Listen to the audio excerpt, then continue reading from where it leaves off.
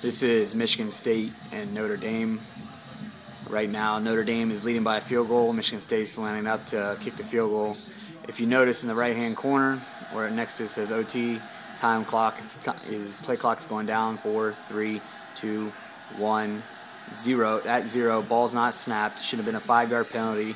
The referee should have called it, and they get a touchdown out of it. It's a bunch of bullshit. Notre Dame should have had him at a 5-yard penalty, pushed back, and I guarantee you Notre Dame would have pulled this out. Just a bad call on the refs.